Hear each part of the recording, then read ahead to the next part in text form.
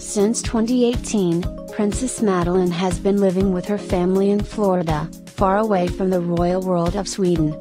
She rarely returns to her old home, and usually only for holidays or vacations. In the future, however, it could be that Madeleine flies to Sweden more often again. Back in her homeland, she has taken over a new patronage, as she announced on Instagram.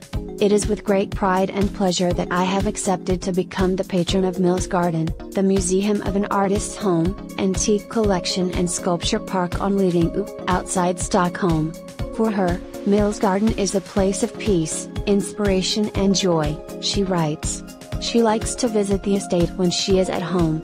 With the message, the princess posted a beautiful picture where you can see sculptures spouting water in a fountain, surrounded by parkland.